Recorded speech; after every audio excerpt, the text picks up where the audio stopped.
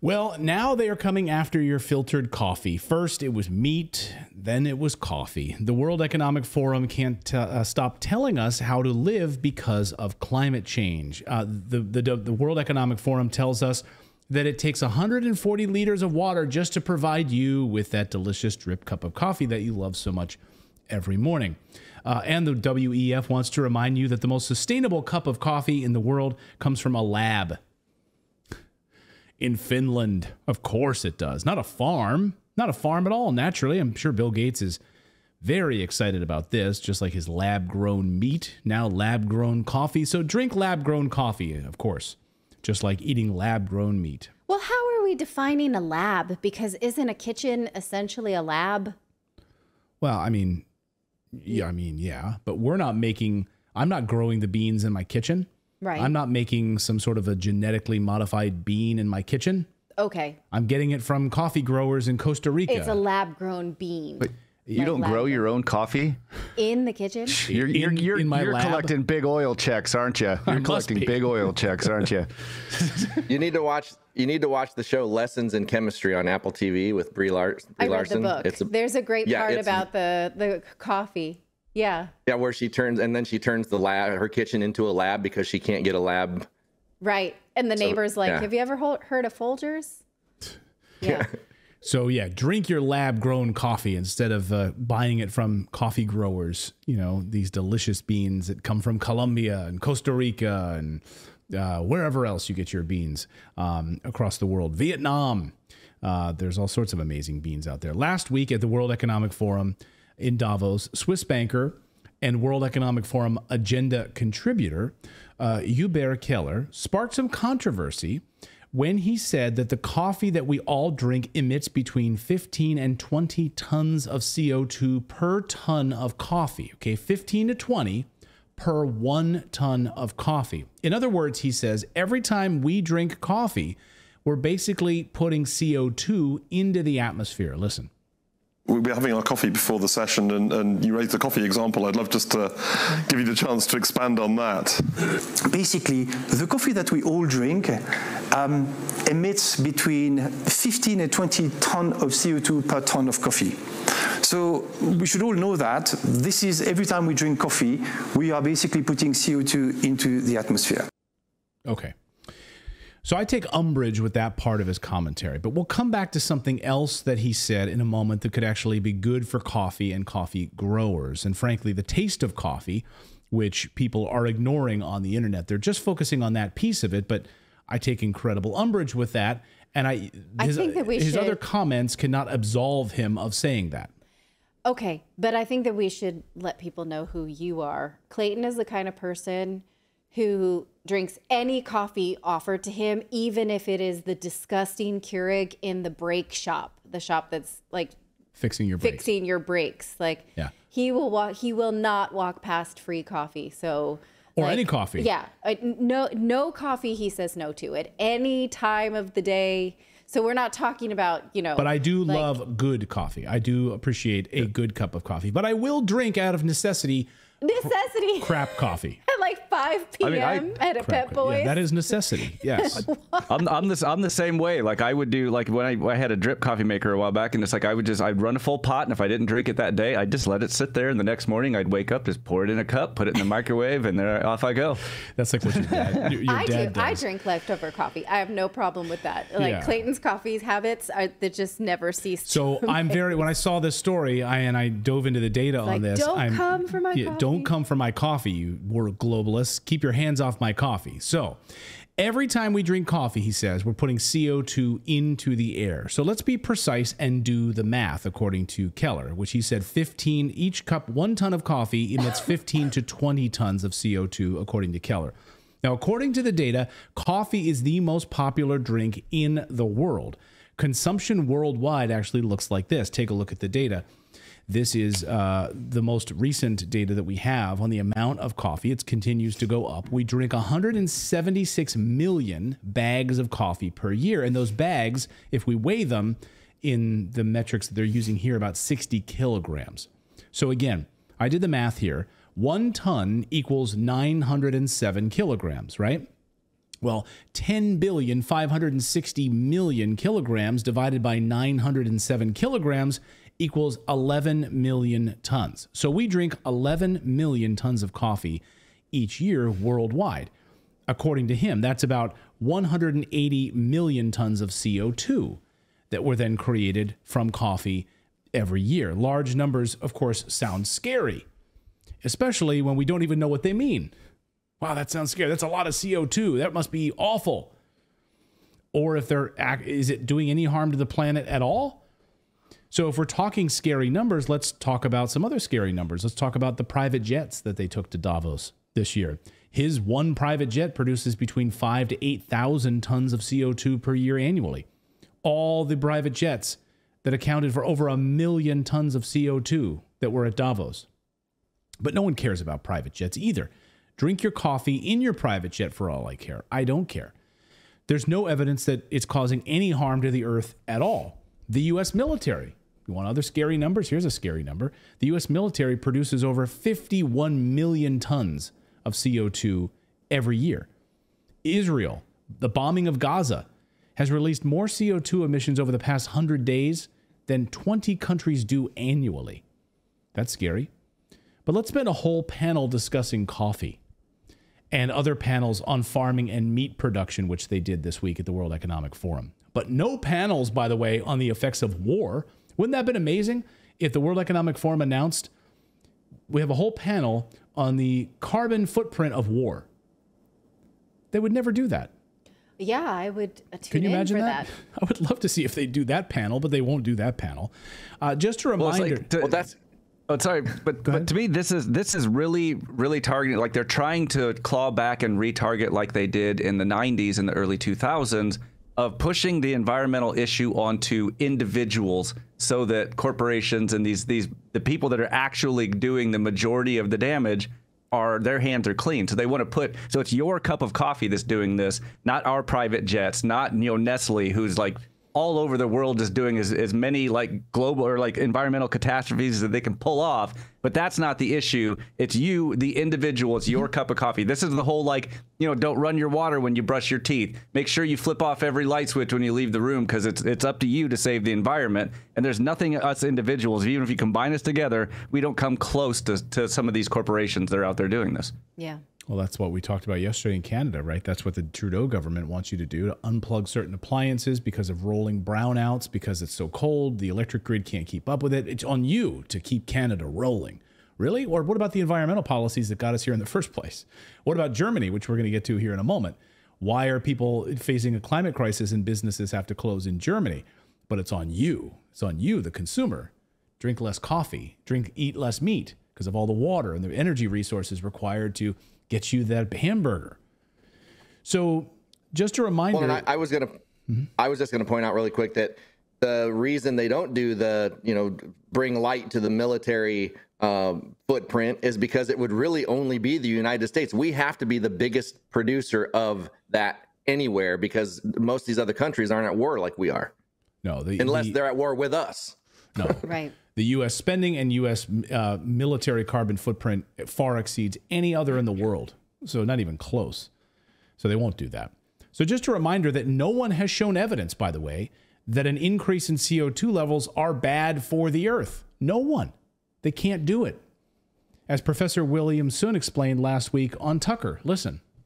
I've been working on this subject of CO2 causing climate change, or what other factors we can ask that cause climate to change, for close to as long as since my postdoctoral year 1991, right? So it's about 32 years. And on this question, I think we have a very definitive answer. What we know now is CO2 ain't gonna cost nothing. It's not gonna change much of the climatic system, which means it won't change the speed of the hurricane. It won't change how fast or how frequent tornado form. It won't even actually make any difference to the polar bear population. It's all conservation issue. It won't even cause how much fish you don't catch. It won't even cause what they call ocean acidification. It won't even cause this problem that they claim. It's all artificial. Everything they do, it's all dreamed from their model and the tyranny of the few again. That those few people just dream up this scary story that it just ain't true. My view is that the UN IPCC, United Nations Intergovernmental Panel on Climate Change is one of the primary problems, which means they have been misleading people. They've been using authority of science, which is not true, right? It's all governmental hackers, basically, right? In fact, the evidence suggests the opposite, that a warming Earth produces more life, more food, more fertile soil, more abundance. But that's not stopping the climate alarmists, of course, from pushing this anti-meat, anti-coffee, anti-oil, anti-natural gas agenda. Here's the New York Post. People should drink less coffee to combat climate change, study says. Canadian researchers analyze coffee's contribution to climate change in a piece published in early January and suggest people moderate their consumption of the popular drink as part of the solution. Researchers said that this is just the tip of the iceberg. Preparing coffee is just the tip of the iceberg. Limiting your contribution to climate change requires an adapted diet, and coffee is no exception. Choosing a mode of coffee preparation that emits less greenhouse gas and moderating your consumption, meaning fewer cups, are part of the solution, the researchers at the University of Quebec wrote in their study.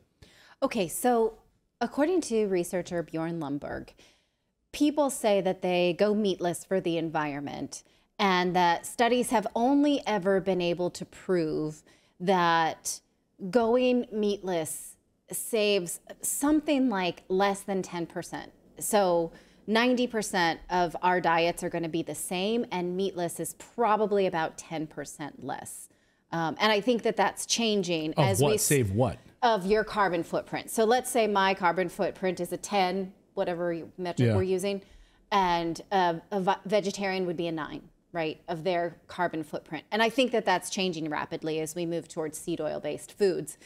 But nevertheless, if meat, right, can reduce a carbon footprint, and, again, I think that's debatable. Think about just the drink of coffee. It can't even be close to 1%. When meat is probably the majority of people's diets. You see what I'm saying here? Right. It's so nominal. Could you argue that it would, like a coffeeless diet is equivalent to such a lower carbon footprint than a coffee drinker's diet? No, it's ridiculous. It's remember, it's what it tells me? It's like when Boris Johnson in the UK told people to replace their tea kettles to help the environment, because really? How about not sending massive amounts of military equipment to Ukraine? That'll help maybe in some small measure if you really want to help things, but people's tea kettles? Boris Johnson, go ahead. I was just going to say, what this tells me is drink more coffee, because there's obviously something in it that's beneficial that they don't want you to have.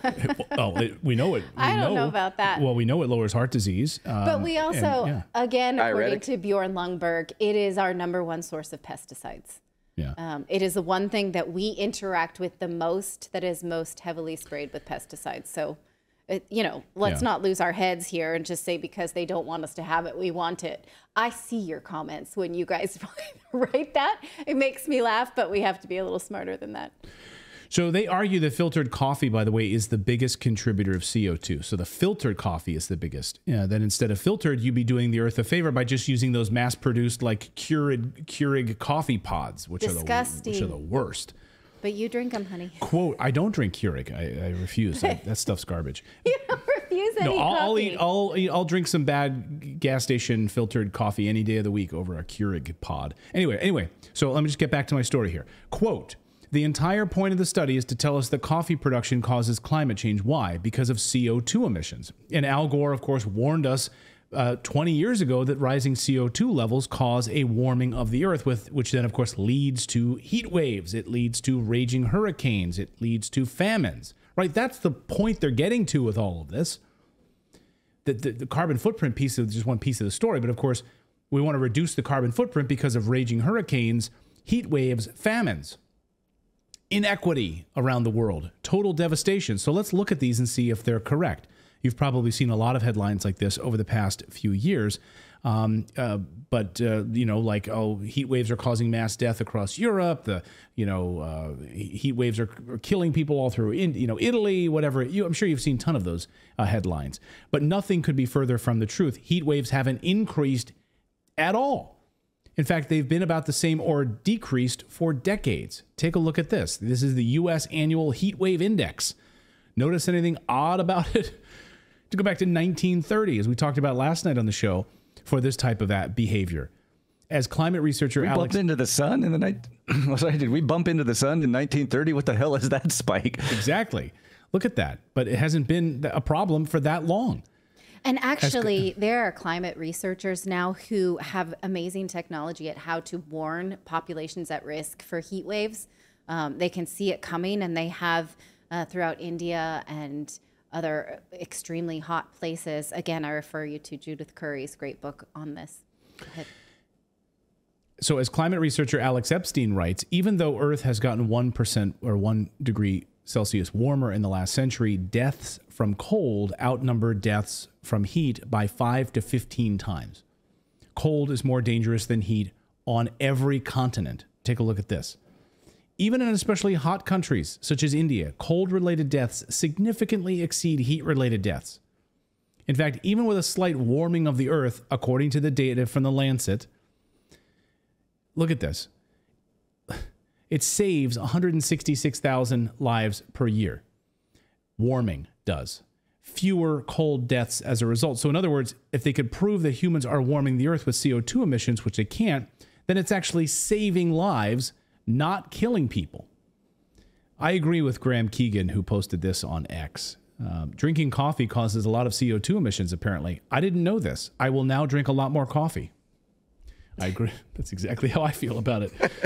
So when someone tries to claim that heat waves are on the rise, show them this video. Share this with them, because heat waves are on the rise because of CO2 emissions. Both statements are false. Or that heat waves are on the rise because of CO2 emissions, or that heat waves are even on the rise. Both statements are false.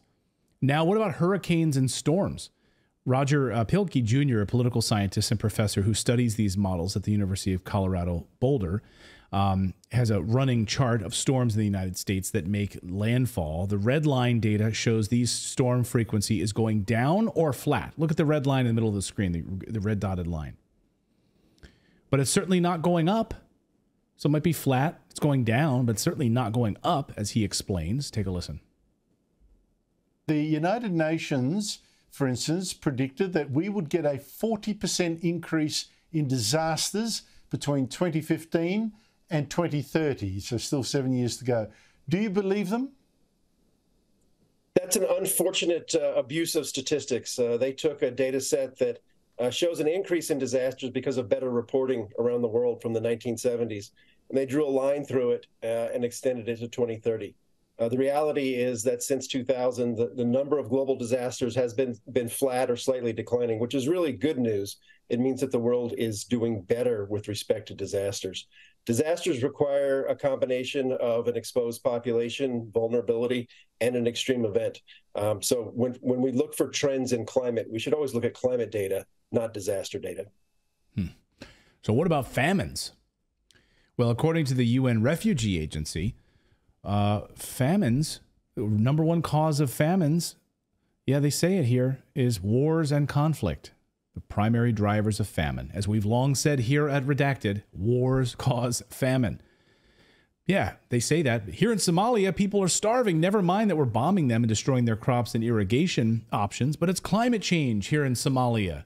That's responsible for the shorter rainy seasons. Okay, even if that were true, there's zero evidence that human beings have anything to do with it, or that it's not just part of some normal Earth cycle. Oh, and by the way, Wall Street knows this, by the way. So Wall Street has been betting big against climate alarmism. I love this. I find this part of the story fascinating. A new report out this morning shows that Wall Street hedge funds made billions last year betting that big disasters caused by climate change wouldn't happen, would not happen. Wall Street bet against climate-related disasters, and they made a lot of money betting against it. They've been looking at the same data that we've presented here to you tonight, and not the stuff that the World Economic Forum, the World Health Organization, and the mainstream media try to spin. Look at this. Hedge funds got a big boost from betting against disasters. And they say in this piece, we've all seen the headlines about how extreme weather events are becoming more frequent and more disastrous, but one group is surprisingly optimistic that the worst catastrophes won't happen. hedge funds. A record $16 billion in catastrophe bonds were issued in 2023.